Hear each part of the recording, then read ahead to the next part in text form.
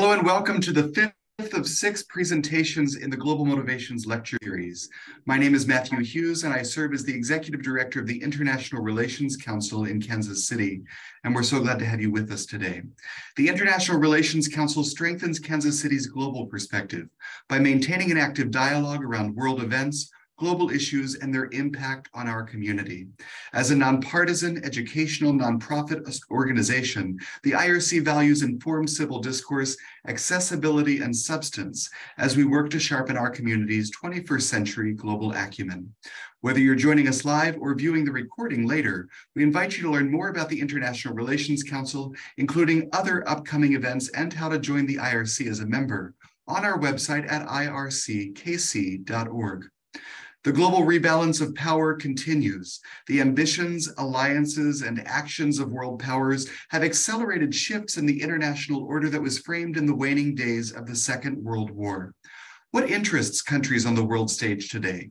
What outcomes do they seek, and what role do cooperation and competition play?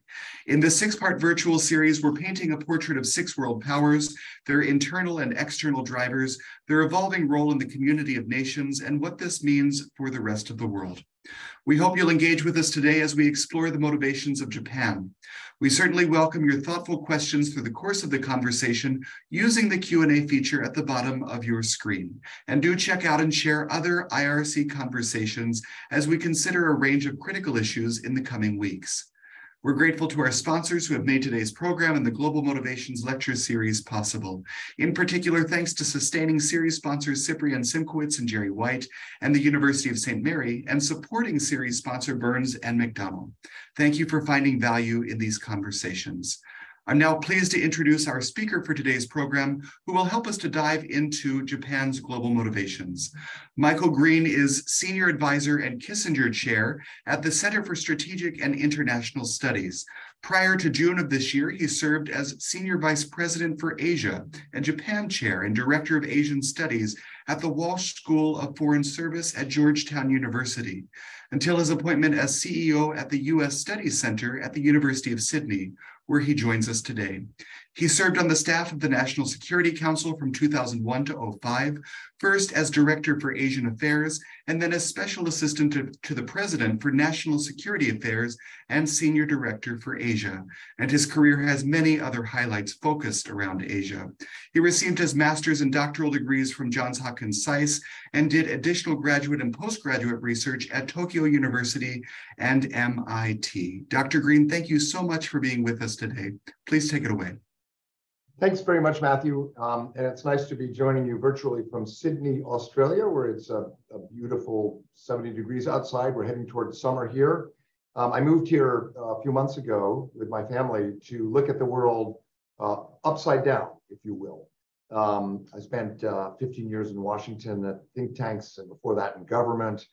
And the family thought it'd be interesting to spend a few years down under and look at how Asia appears from one of our closest friends and allies in the region. It's been really quite eye-opening.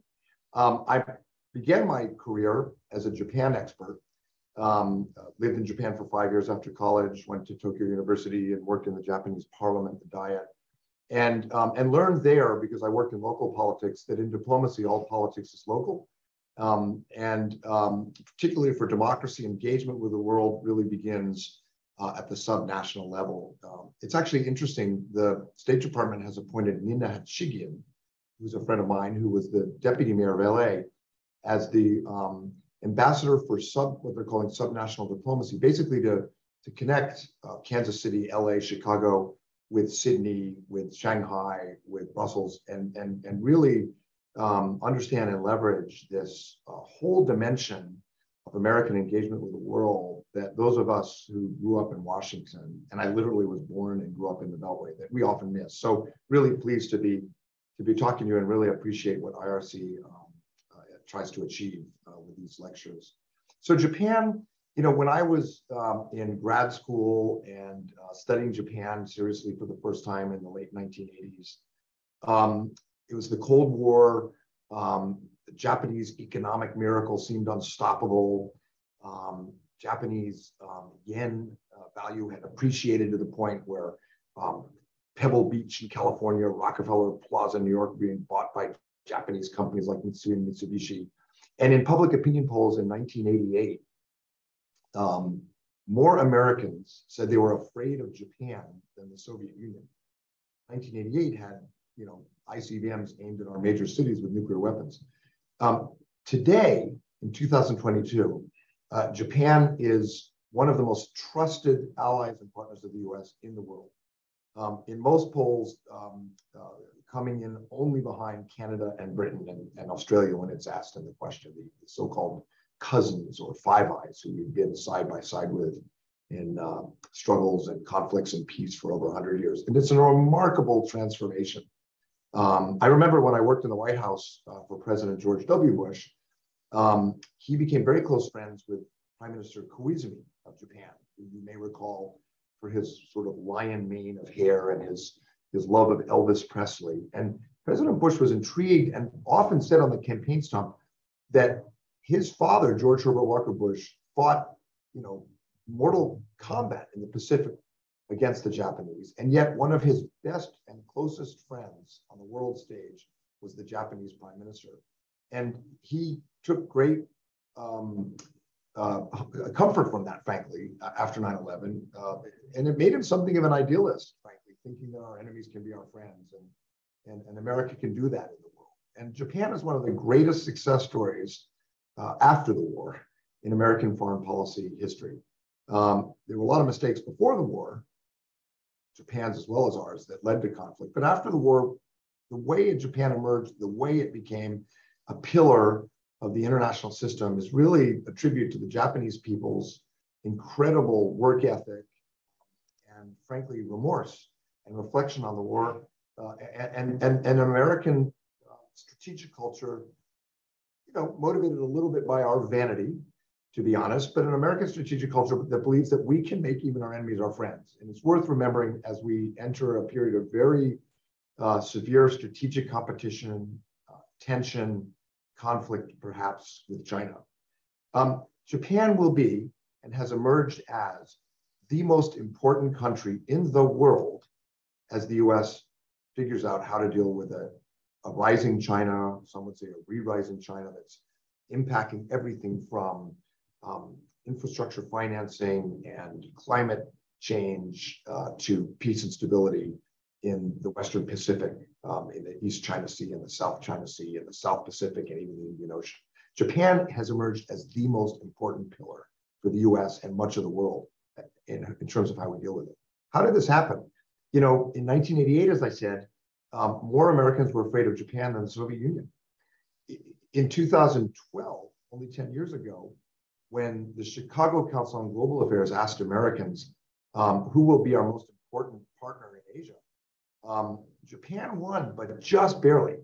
And China was rapidly rising in that polling question from the very bottom to a trajectory to surpass Japan. In 2013, Chinese leader Xi Jinping proposed to the Obama administration that the United States and China form a new model of great power relations, the great Chinese 6-character phrases they use in foreign policy. A new model, meaning let's avoid the historic conflict of rising powers and great powers, Athens and Sparta, Germany and Britain, Japan and the United States. Let's avoid that. Good thought. New model of great power relations. Therein lay the problem. Beijing was saying to the Obama administration, if you want to avoid conflict with China, you need to recognize that China and the United States are the two great powers. And Russia is a great power, and perhaps Europe. But Japan, India, Australia, Korea, America's close friends and allies, they are second-tier powers. They are not great powers. They're not Daguo, Taikoku. They're not great powers. And within the Obama administration, at the same time, Americans were increasingly arguing China was our most important partner. The debate was intense. John Kerry, the Secretary of State, Susan Rice, the National Security Advisor, sometimes Joe Biden, the Vice President, favored this idea of a grand bargain with China. Others, Hillary Clinton, when she was Secretary, Ash Carter, the Secretary of Defense, who sadly recently passed away, argued no. our edge, our advantage in Asia is our allies, our partners, like Japan. We're not going to make an agreement with China to sell out our allies and partners just to avoid conflict with China. That would be foolish. They pointed out that in 1950, at the end of World War II, the US had over half of global economic output. By 1970, we had 25%. Today, I think it's about 22%. The reason the United States, despite our many mistakes, the reason we have maintained leadership in the Indo-Pacific and in Europe is our alliances. Our alliances have upheld the system that Americans needed after the war. Japan's been critical of that. But in 2012-13, Japan's demographic picture was bad. It looked like it was in political turmoil, looked like it was in decline. And the idea that we needed to cut a bargain with China and frankly, stop defending Japan's interests, Taiwan's interests, Korea's interests, had some attraction in Washington and even with the American public. It did not happen. It did not happen. In 2019, when the Chicago Council asked the American public the same question, who's our best partner in Asia? Over 2/3 of Americans said Japan. In surveys I've done at CSIS and then again here in Australia, support for the alliance with Japan is the highest it's ever been. And interestingly, the number of Americans who say our alliance with Japan makes not just Japan safer, it makes us safer, has jumped the last few years because of Ukraine, because of China's pressure on Taiwan, from about 45% to 55, 60% of Americans who now say, this alliance with Japan isn't just to defend Japan, it makes us safer. And I think that's right. And why did that happen? Why this rapid turnaround? Well, Ukraine, Chinese pressure on Taiwan, Xi Jinping's, frankly, very aggressive posture in Asia and the world, and Abe Shinzo, his family name Abe, who was tragically killed by an assassin. Abe built a strategy for Japan in this period. He served as prime minister almost 8 years, the longest in history, and he built a strategy to compete with China. And the strategy was based on strengthening the US-Japan alliance, not keeping distance from the US, as Europeans often did when President Trump was in power, not keeping distance as Japan did in the Cold War by saying that the peace clause in Japan's constitution, Article 9, which Americans wrote, that meant Japan could not play a role in a major military crisis. Abe changed that. He changed how the constitution was interpreted to say, we need the Americans locked in with us to deal with North Korea and China. And so we have to commit to the Americans, and not just the Americans, the Australians and the Indians. And so Abe proposed building out what's now called the Quad, the US, Japan, Australia, India quadrilateral summit, which President Biden has embraced, which President Trump embraced, was Abe's idea, to get these maritime democracies together to counterbalance China's hegemonic ambitions and coercive pressure against neighboring states. And it was remarkably successful. In the aftermath of Abe's assassination, there was an outpouring of acknowledgement, support, emotional from leaders like Narendra Modi of India, former Prime Minister Tony Abbott of Australia, President Biden. But the most striking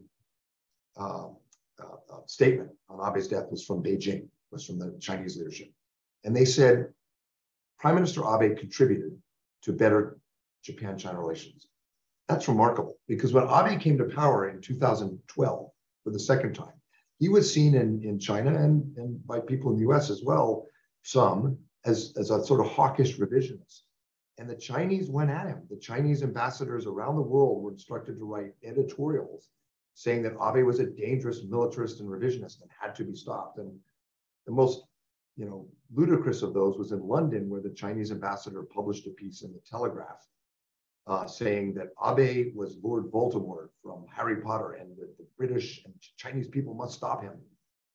The Chinese went in 10 years from that massive campaign against Abe to acknowledging in 2022 when he was killed that he actually contributed to better Japan. I'll say about Abe and Japan's strategy. The US is now public opinion, bipartisan agreement in Congress, the new national security strategy from the White House. The US is positioning itself for a long competition with China. But we don't know how it ends. President Biden can't tell you how this ends. Secretary of State Blinken cannot tell you how this ends. The national security strategy does not say how this ends. It says we're going to compete with China. We're going to try to avoid conflict. We're going to stand up for our principles, for our allies, which is exactly right. Which is not where much of Washington was in 2012. But how does it end? Does the Chinese Communist Party collapse? Is there war? Abe set out when he came to power with the support of the Japanese people broadly to reboot, to reset Chinese expectations, to make it clear that Japan had agency, Japan had allies, Japan had willpower. Japan was not going to roll over and acknowledge Chinese hegemony in Asia. And it was going to strengthen the alliance with the US and ties with Australia and India and others to do that. But the purpose was to coexist with China, to blunt Chinese challenges and threats, but to continue economic relations and not contain China. That's also the view here in Australia and in Korea. It's the view in India. The Biden administration has embraced allies. And in Canberra and in Tokyo and Seoul, governments are grateful. But as I've written in the new issue of Foreign Affairs, the administration is going to have to listen to allies more. We need allies more. The American people know that. And so we're going to have to listen to allies.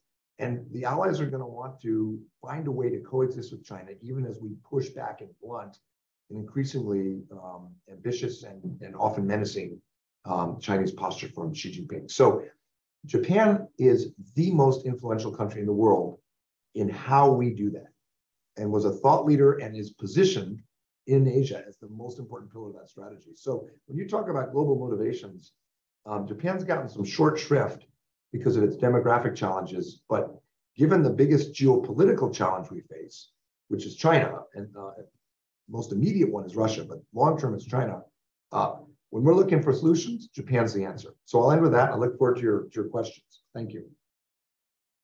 Dr. Green, thank you so much. Gosh, so many different places that we could dive in. And certainly we'll invite the audience to share their questions in the Q&A feature as we go through the program today. But I wonder if we could start maybe with how Japan views itself, right? And I don't know if that's as a government or if that's as the Japanese people. I think many of us know the stories of historic Japanese isolationism, right? Japan was a very isolated country. It was a country that didn't have a whole lot of interaction with the rest of the world. That obviously changed in the 19th century, and obviously the Second World War had implications with that as well. How does Japan see its role on the world stage today? Does it see itself in the same way that maybe the US or some of its allies see Japan? Yeah, the question immediately brings to mind a German friend of mine. When I studied at Tokyo University, one of my best friends was an exchange student from Germany, and his great-grandfather had worked for Krupp, which we generally now think of as a coffee machine maker, but they made artillery and things, machine guns. And he was Krupp's representative in Japan until 1914. And in 1914, he had to go back to Germany because Japan was allied with Britain from the Anglo-Japanese alliance. So it was an enemy of Germany. And my German friend had his diary. It was fascinating. And then the last page he wrote, remember, it was in German, but he wrote, remember, the Japanese are a nation of pirates and thieves. Sorry, my light is going on. And so there's something to that. The Japanese are an island people separated from the continent. If you ask French or German intellectuals about the British in the 17th century, they would have said England is a country of pirates and thieves, quite accurately. And of course, that's the roots of our own political culture and strategic culture in the US, and a maritime nation of pirates and thieves. And so the Japanese have that in common with the US and Britain and Australia. But the Japanese, unlike the British, were separated by a much rougher body of water. People swim across the English Channel. I'd never do it, but people do it. You simply cannot swim across the East China Sea. There are typhoons, the weather's bad, and it's a long trip. So Japan enjoyed a truly convenient isolation, which allowed the Japanese leaders to bring in the culture, bring in the technology they wanted, but keep out the bad influences. And Japan was invaded twice, really, in history, by the Mongols, and that fleet was destroyed by the Divine Wind, the kamikaze, and by the US Marines and Army in Iwo Jima and Okinawa. And that stopped before the main islands because of Hiroshima and Nagasaki and the end of the war. So there is this isolation that you describe in the Japanese political culture because of geography. But it also is one characterized by a fascination with power in the world. The Japanese, even behind the closed state from the 1600s till Commodore Perry in the 1850s, opened Japan. The Japanese were studying the world. They were watching what was happening to China. And when they emerged, they were extremely conscious of rank in the system. And it goes back to Confucianism. Chinese, Japanese, Korean culture, very rank conscious. But that's how those countries, those civilizations saw the world order. Who's the greatest power? And the Japanese were determined to align with the greatest power. First Britain, then Germany, that was a mistake, and then the United States. But within Asia, as much as possible to be the leading power. And that's a problem now because China surpassed Japan's economy in 2010. And that really is what motivates Abe. Abe does not want to be, he said in CSIS in Washington in 2013, I hosted him, and he said, Japan is not now and will never be a tier 2 power. So that rank consciousness is very, very powerful for the Japanese. And that studying the outside world, bringing in technology, competing is very powerful for Japan. And the Japanese political cultures change. It's still anti-militarist. Pacifism still has a strong hold in Japan. But the current government is pledging to increase defense spending from 1.2% to 2%. Huge increase in defense spending because of China. So Japan competes, people counted Japan out, but I think they made the mistake of forgetting Japanese history. This time, the Japanese are not going to compete by invading Korea or China. They're going to compete by aligning with Britain and the United States and Australia and other powers, which is what they should have done 100 years ago. And can we dive into that comparison a little bit more? Because sure. I think that's fascinating to think about, right? The comparisons between the UK and Japan, right? Historically and in modern day. And I think, really one of the things that we're really trying to do in this series is understand how internal dynamics impact a country's self-view on the world stage, right? What its motivations are, how it's operating regionally and globally. And one of the other comparisons right now that's very, very timely with the passing of Queen Elizabeth is what it means to be a constitutional monarchy in 2022. We are witnessing a very messy transition of power right now in the UK, right, in the Conservative Party, the shortest termed prime minister in modern UK history, right? And Japan has its own strange nuances, right, with what it means to be a constitutional monarchy that was sort of planted after World War II. What does it mean to have the political structure that they have? So could you comment, Dr. Green, just briefly on sort of the inner machinations or workings of Japan's politics and how that plays out in terms of how the rest of the world sees Japan? So I love polls. I actually once read all the Gallup polls on foreign affairs ever on a long weekend. My wife, that was when my wife decided she had truly married a nerd. But in 1943, 82% of Americans said, when the war is over, we should hang Emperor Hirohito. And against that understandable outrage after Pearl Harbor and the Bataan Death March and Japan's invasion and brutal occupation in China and Manchuria and Korea, in the face of that, a handful of scholars and diplomats, Joseph Grew, the former ambassador in Japan, Japan scholars who had been grown up as missionaries in Japan, who were working for the US Army, helping them decide how to defeat Japan, were also planning for post-war strategy. And they collectively, everyone who knew Japan, said, if you get rid of the imperial system, this entire culture and society will collapse into chaos. And then, of course, after the war, because of worries about communism and the Cold War, it was pretty clear the Americans were going to keep the imperial system, but remove the political powers of the emperor. So the emperor has even fewer authorities than the queen, to much more symbolic as a head of state. the prime minister in Britain meets regularly with the queen, as you know if you've watched the series The Crown. That doesn't happen in Japan. The imperial line stays quite remote, very remote from politics compared to Britain. And that's how the Japanese want it. When Emperor Hirohito died in 1989, I was a student at Tokyo University, and no one ever talked about the emperor in Japan. But when he died, everybody talked about it. And students who were born, long after his rule were emotional and said, this characterizes our nation's recovery from the darkest moment in our history. That sense of continuity. Older Japanese I knew, one of my best friends' dads, who had been a soldier in China, who had never talked about the war, got out a bottle of sake and started telling us about what he had done in China, because the emperor was dead and he could now confess what evil he had personally seen. It was remarkable. So I realized in that moment, America doesn't do kings, but there is something powerful in the continuity of a country to have that. And this is something of a similarity, but it doesn't really affect politics. The other interesting comparison between Britain and Japan, or America and Japan, is Japan never had a Brexit moment. Japan never had a 2016, election, the MAGA movement and Donald Trump. They never, and part of that is because the Japanese are pretty conservative people.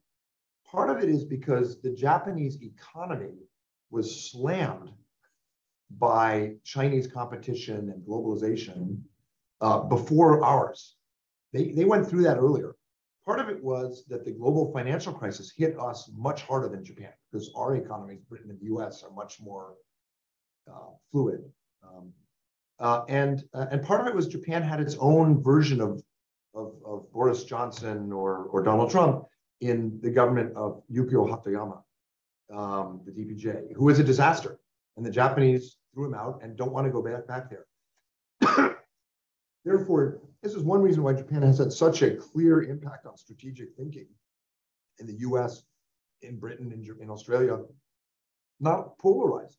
The Japanese politics are not polarized like the US or Britain or Korea or Taiwan.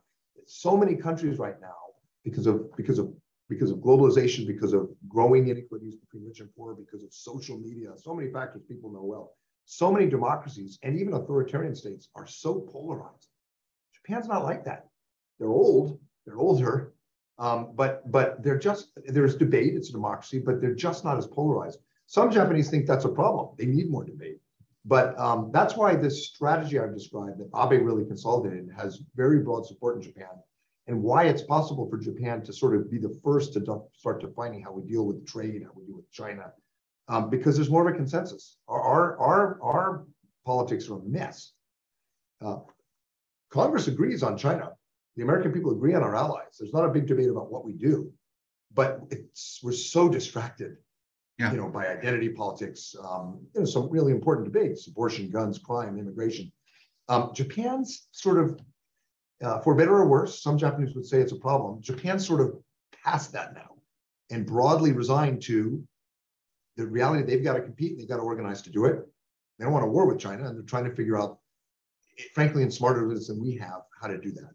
Yeah, and I want to dive into China more in just a minute. I do want to look back about 20 years, and this would have been when you were in the White House, I believe, and the six-party talks in North Korea. I think this was probably, for many Americans, the first time that they really saw Japan sort of coming to the table and playing that sort of leadership role with alliances that you were talking about.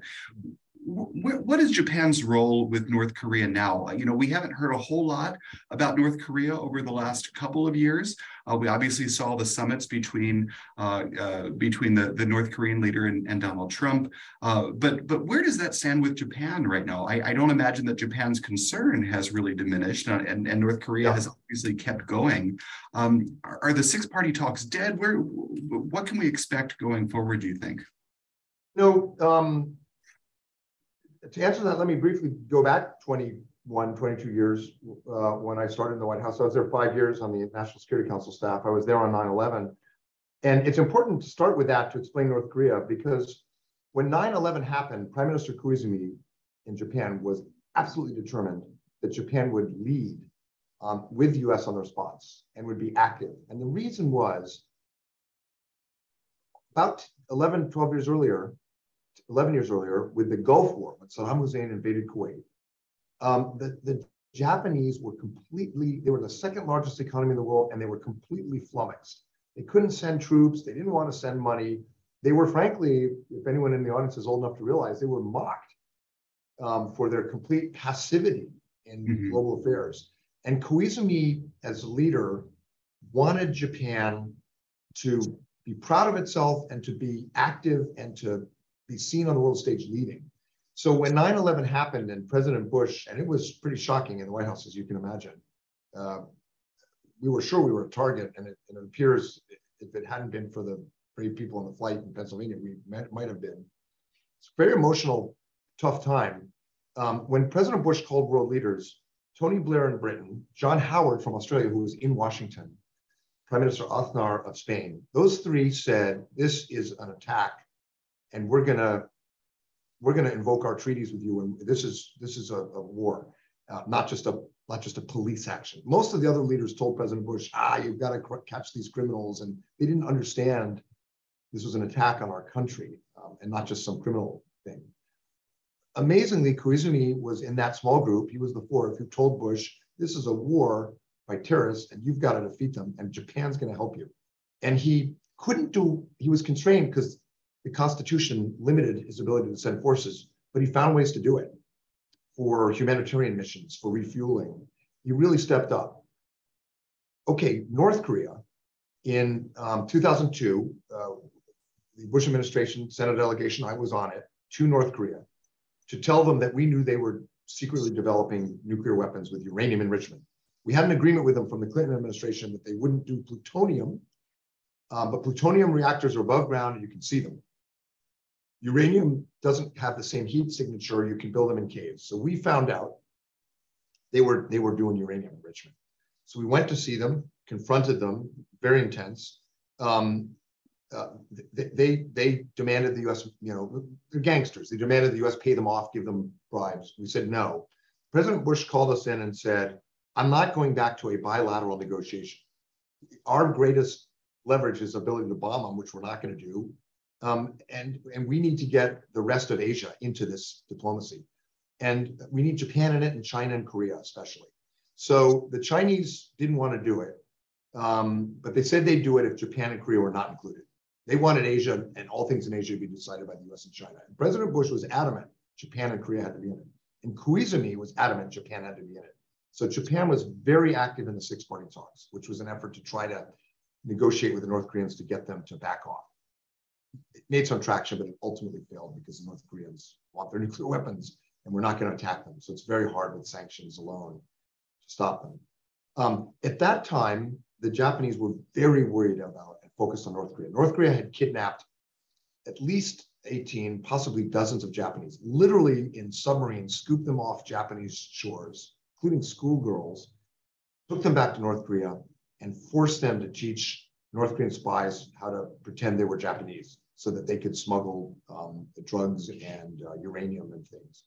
Horrible, horrible story. The Japanese by 2001 knew that and were absolutely livid. Can you imagine if Cuba abducted dozens of American kids off the beaches in Florida and Georgia and South Carolina? And we'd attack, we'd invade. So Japanese weren't going to do that, but absolutely livid. And the North Korean nuclear weapons and ballistic missile programs, the Japanese believed, and I think they were right, were targeting Japan primarily. In the Korean War, the US stopped the North Korean invasion with air power and naval power from Japan. And then when we flowed in ground forces, it was through Japan. And Kim Il-sung couldn't do a thing about it. Well, Kim Il-sung, Kim Jong-il, and now Kim Jong-un wanted the ability to hit US bases in Japan, to hit Japanese cities, to stop us from stopping them if they got in a war with South Korea. So I think the Japanese are right to be worried that they would be the main target of North Korean nuclear weapons or missiles. So they were absolutely obsessed with this. Less so today. It's interesting, in the Japanese strategic discourse documents, North Korea is always there, but it's now about China. It puzzles me, to be honest. A part of it is the North Korea problem is so hard. What do you do? and we're not going to attack them, and we're not going to pay them off. So what do? You build missile defense, you strengthen your deterrence, you try talking. It's very, very tough.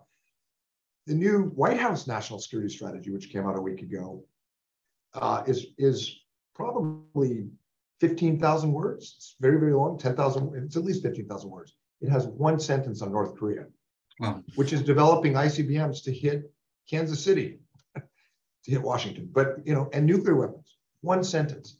Why? They don't know what to do about it. So that may be part of it. The Japanese just don't know what to do. Part of it may be that in the longer term and in the geopolitical sense, China's a bigger challenge, and they do know what to do about China. They're going to build up the military. They're going to build up their alliances. They're going to. I didn't mention this before, but massive investment in Asian infrastructure so that China doesn't have a free or Belt and Road Chinese funding. And they're going to talk to China and try to cooperate with China. They know what to do. They've been competing with China for 2,000 years. They're stuck on North Korea. I mean, and they're living in a volatile neighborhood, right? So you had Chinese missiles landed on Japanese territory a few weeks ago. Is this right? In Japanese, the EEZ, the exclusive economic zone. So not exactly territorial waters, but Japan's economic waters. Right. So yeah, very close to Japan. I mean, so it's fascinating to watch sort of what the chess pieces are doing here. How much does soft power factor into this, right? Japanese culture is world renowned, right? Whether it is culinary or in terms of anime, or just there are so many pieces of Japan that have found their way into the world. I mean, is that strategic at all for the Japanese? The Japanese, the Korean government about 10 years ago, and the Koreans and Japanese always compete. Just picture the Irish and the English, and that's all you need to know. The Korean government, which also has excellent soft power, BTS, K-pop, but in surveys, they always lost to Japan around the world for soft power. Korean pop is more popular than Japanese pop, but food, movies, music, I mean, comprehensively, the Koreans always compete with Japan, and they did these national surveys. Samsung was hired by the government to survey around the world, and Japan beat them every time. It drove them crazy. And it is remarkable how much soft power Japan has. The Japanese government did not create that soft power. The Japanese didn't create manga and anime. Sushi and Japanese food predates the current Japanese government. They mostly got out of the way. And then, Japanese embassies and Japanese consulates are very good at hosting film festivals and manga festivals. The Sakura Matsuri, the Cherry Blossom Festival in Washington, D.C., every April is the biggest cultural festival in Washington, by far. Bigger than jazz, barbecue competitions, Hispanic festivals, Cinco de Mayo, bigger than all of them, by far. And the reason is that people come from around the country for, cosplay, dressed up as anime. 1 million people, I think. And the Japanese ambassadors out there who went to Tokyo University and Oxford and Harvard, and he's in his suit, and he's trying to represent Japan, talking awkwardly to these people dressed up as schoolgirl ninjas. And it's really funny. So the Japanese government didn't create soft power. It was just this funky, fun, slightly weird Japanese, incredible aesthetic culture that just captured the world. When I went to Japan for the first time, I was completely struck by the fact that in Japanese, the word for meat and the word are the same, kirei. And so there's just a beautiful tidiness to Japanese aesthetics that just captures the world. And it's very, very powerful. And Chinese soft power doesn't even come close. And the reason is because the Chinese Communist Party is strangling creativity in China. It's not that China doesn't have wonderful art and music and movies, but the Chinese Communist Party is insisting on propaganda. And once you do propaganda, it ceases to really be art, and you lose the aesthetic appeal. So in survey after survey, Japan and Korea overwhelmingly beat China in soft power. But you know who wins in soft power surveys? The US. Still. when Asians are asked about soft power, the US, if you think comprehensively, it's a range of questions they ask. Where would you go to university? Which fast food do you like? What movies do you like? It's comprehensive. I mean, Kentucky Fried Chicken eaten as the Christmas meal, is that right? Yeah. Yeah. I mean, the US amazingly wins. And when people are asked, who do you think has the greatest soft power in Asia?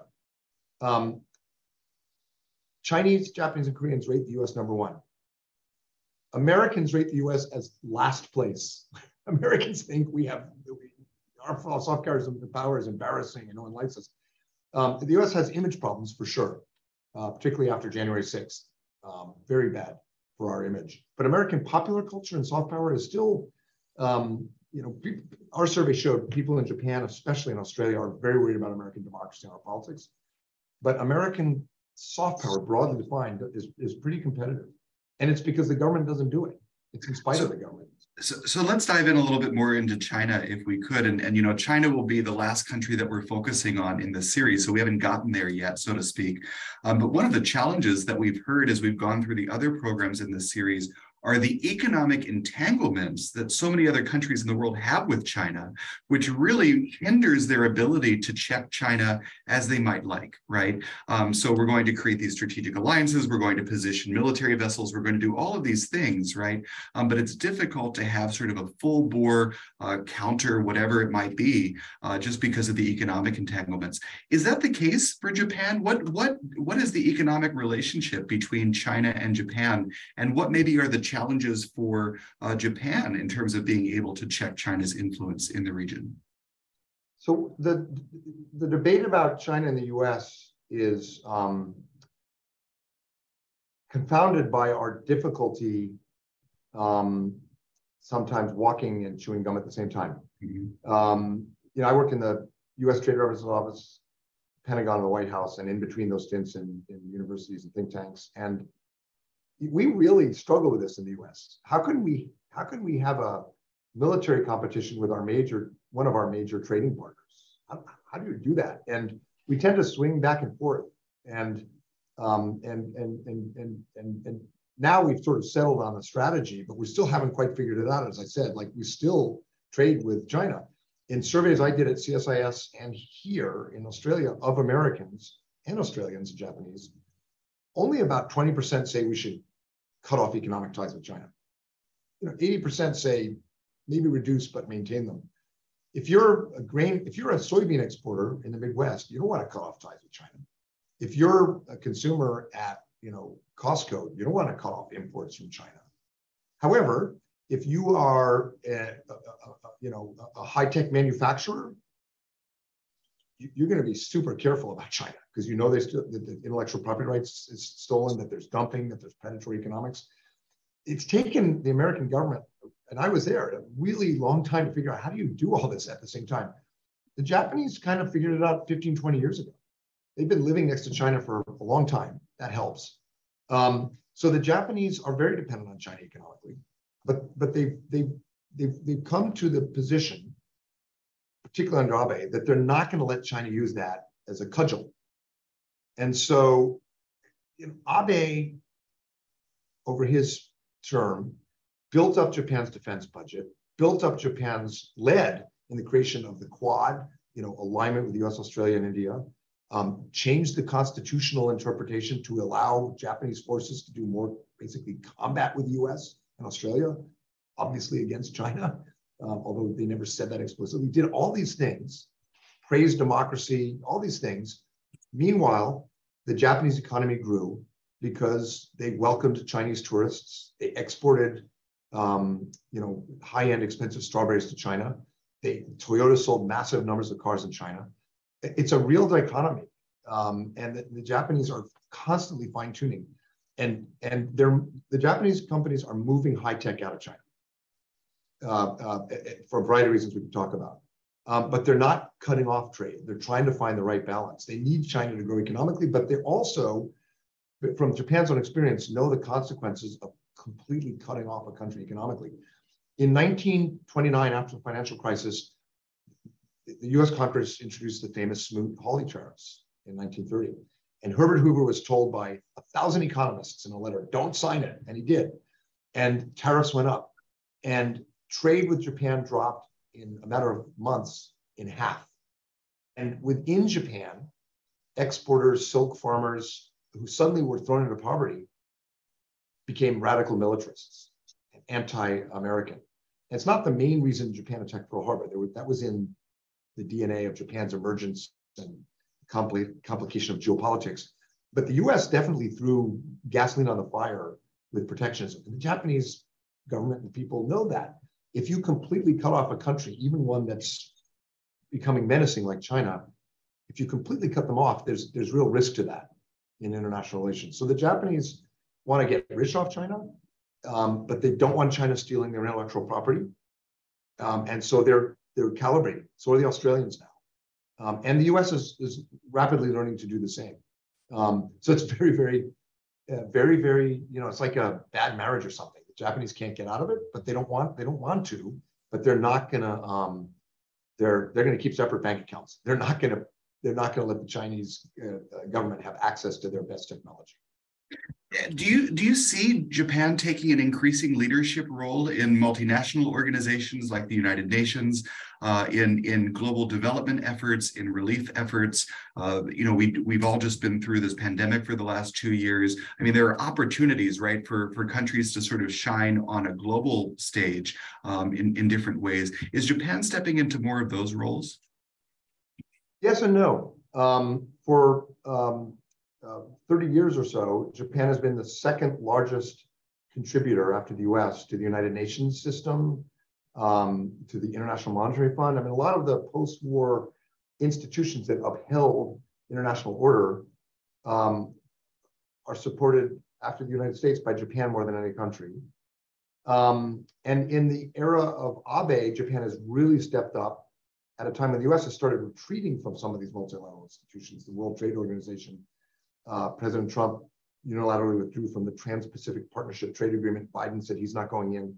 Japan has stepped up and kept those afloat. And from the perspective of this region, even the Chinese will grudgingly acknowledge it, replaced the US in keeping these big multilateral trade and economic agreements going in Asia. And constantly nudging Washington to come back and participate in trade agreements and economic agreements again. And they can't do it without us, but they're leading as we sort of retreat, frankly. The US has, one of the key pillars of our success in Asia and Europe was our readiness to lead on trade agreements. And in 2017, Trump pulled out and Biden was afraid to go back in. And the Japanese, the Australians, the Canadians, they all know, and so does American business, and polls show so does a majority of the American people, that we've got to export, we've got to have markets, we've got to be engaged. The Japanese are largely holding a place for us while we figure it out. The Australians, the Canadians, some of our closest friends in the world are helping. On the other hand, although Japan is such a large contributor to the UN, very few Japanese go to work for the UN. Japan does have some problems, and one of the problems is demographics, but another problem is Japan is a really, really nice place to live, except for earthquakes. Really nice. Food is good, it's safe. There are more 3-star Michelins in Tokyo than in Paris. It's wonderful, it's safe. You can buy beer, you can buy kegs of beer out of vending machines in Japan. It's awesome. And young Japanese don't want to go abroad. It's a big problem. They've lost a little bit of their wanderlust and their adventure. And so the number of Japanese studying in American universities, is much lower than it used to be. The number of Japanese working in the UN is much lower. So there is worry in Japan that the younger generation, although they're in favor of the alliance with the US, they think Japan should compete. On a personal level, they're very happy to stay in Japan, to buy beer out of vending machines, to play the coolest video games in the world, to live in a safe city. So in that sense, you need not just money and ideas, you need people to go out and work in these institutions. And Japan does have a problem they're grappling with. And I mean, and that's the $1 million question, right? Is Japan running out of fuel, so to speak, when you have such an aging population, right? Is Japan just going to lose steam at some point? I don't think so, but it is a debate. I don't think Japan's going to lose steam because for 2,000 years, Japan never lost steam. When confronted with a major challenge, whether it was China becoming the dominant civilization in Asia, the arrival of the Western powers, defeat after World War II, Japan has always organized itself to be a player, to be active. And you can see it now in Abe's strategy. The demographics are a problem, but demographics are not destiny. Japan has some of the best robotics in the world, for example. When I was in Japan, studying Japan, I was taught the Japanese views of women, Japanese views of immigrants will never change. Well, they have. You know, Abe brought 3 million women into the workforce, pushed for women's rights. Why? Because they didn't have enough people. They needed to get productivity. The Japanese defense forces have historically had about 7% women. For the US, Britain, Australia, Canada, it's about 16, 17, 18% are women in the force. The Japanese made a decision, we're going to do that. We're going to double the number of women in the military because we have to. We can't compete otherwise. So these gender norms just changed. My dad was very involved with this in the Pentagon in his career, getting women into combat billets. It took him 30 years to get women on submarines, serving on submarines or fighter pilots. The Japanese did it in 1 year because they need the people and the women are talented. So, you know, these cultural norms, this insularity, it can change. Do women have equal rights in Japan? No, there's a huge amount still to be done. But this external shock of China's rise of geopolitical competition, you can see that the Japanese people are organizing to keep up their fighting weight, despite some of the challenges I mentioned.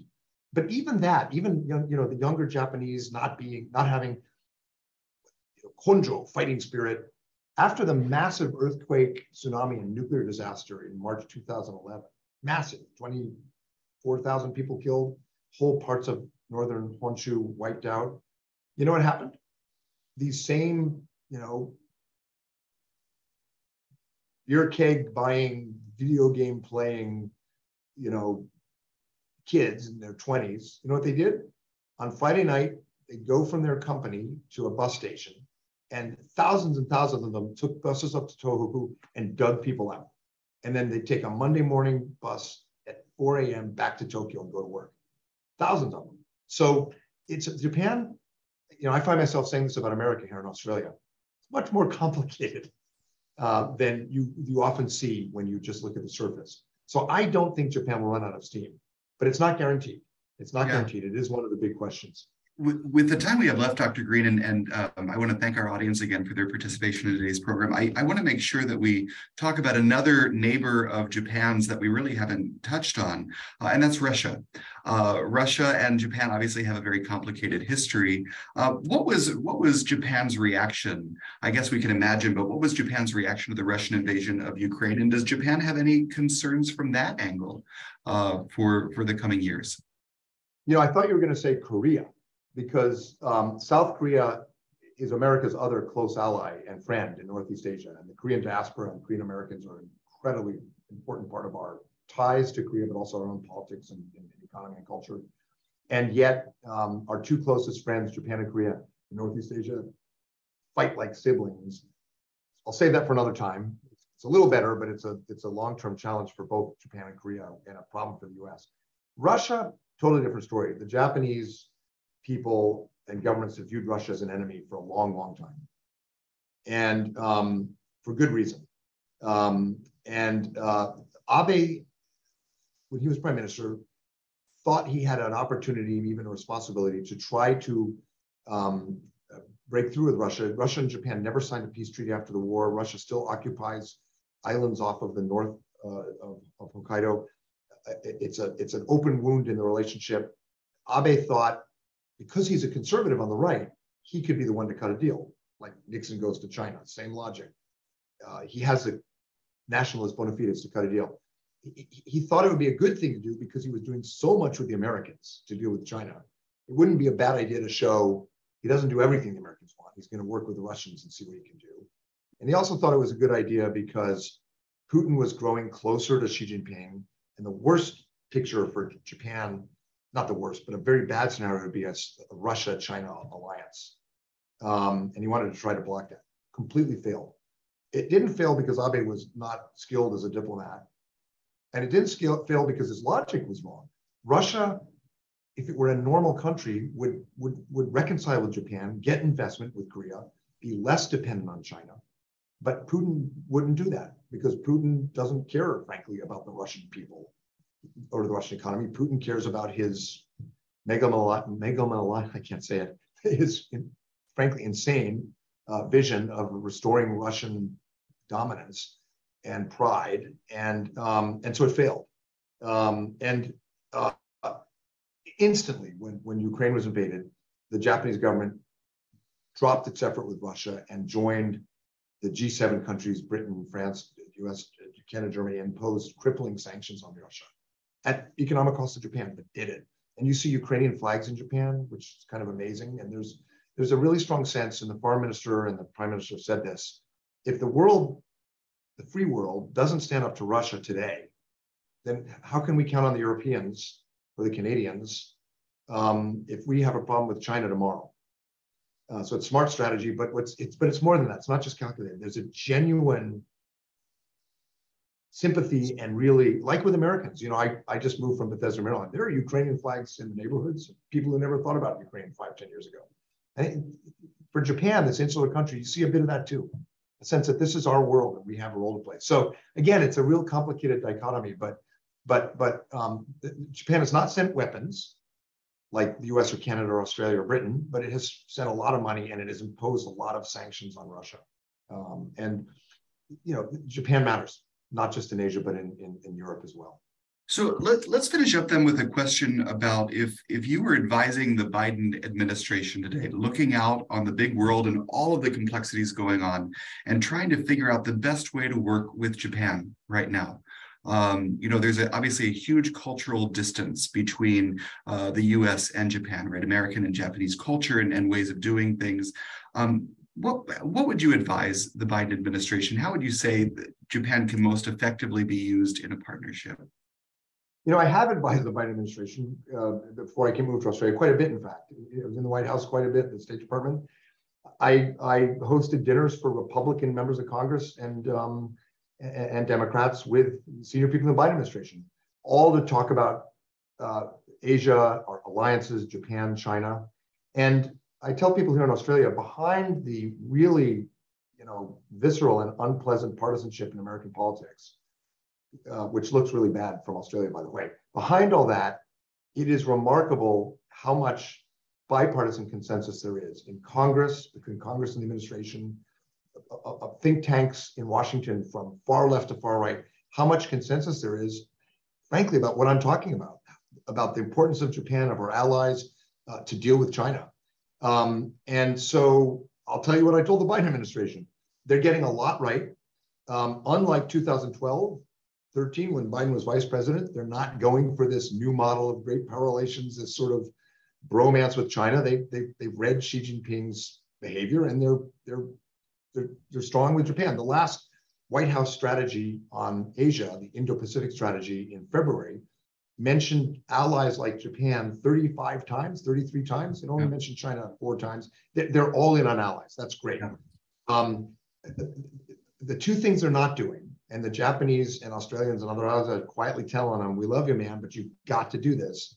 3 things. One is trade.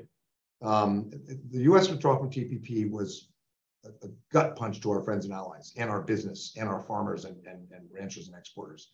And we've got to get back into trade. There's the Indo-Pacific Economic Framework, which is kind of a talk shop dialogue for now. We've got to turn that into something more substantive and really lead on writing the rules for trade and investment and exports in Asia with our friends and allies. Because if we don't, China will increasingly try to do it. That's one. The administration knows it. They're sick of hearing it, but it's true.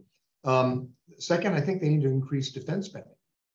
The Chinese Navy, when I was in the White House, was smaller than the 7th Fleet, our fleet based in Japan. It's now 5 times bigger. I think if the Republicans win the House, they're going to increase defense spending. They always do, and I think a lot of people in the Biden administration will quietly be thankful. The third thing I don't know how to fix, which is our democracy looks kind of sick to our friends.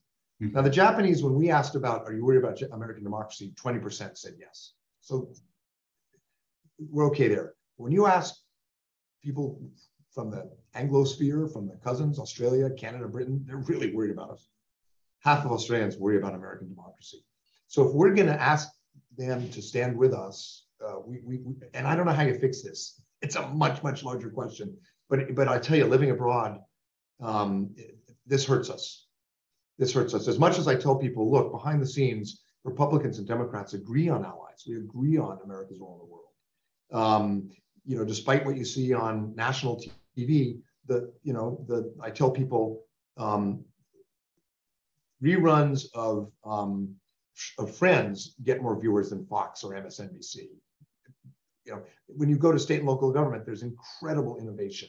The Congress may look dysfunctional, but it just passed two of the biggest pieces of legislation in history, the Inflation Reduction Act and the Chips and Science Act. And I quote Mark Twain.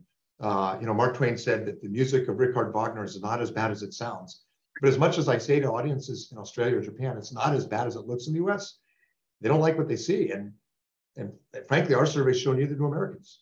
Yeah. 50% of Australians are worried about American democracy. 70% of Americans are. So I don't know how you fix that, but it is a factor that although our allies are very pro-alliance with us, they're worried.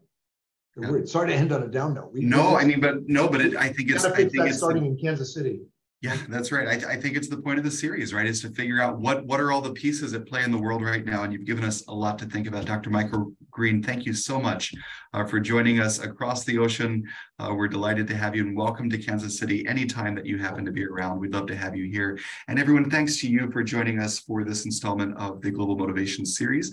We have one more program left in the series. We'll hope you'll join us for that. And check out irckc.org for more. Thanks again, everybody.